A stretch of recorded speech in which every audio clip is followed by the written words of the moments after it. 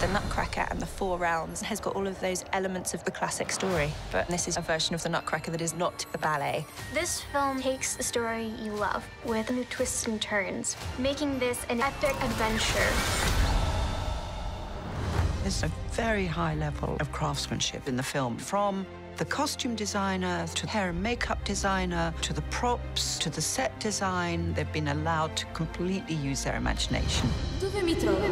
Benvenuta nel nostro mondo, la terra dei fiori, la terra dei fiocchi di neve, la terra dei dolci. Ma nel Quarto Regno sono cominciati i nostri problemi. One of the things that was nice about this project was the ability to search your inner child. We had this really exciting world. It was extremely original. Soldiers, toys coming to life, mice, the Mouse King.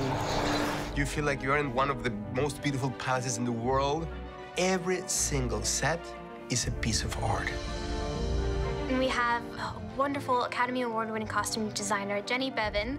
All of the detail in every little stitch, even things that you won't necessarily see on camera, it's there and it's beautiful.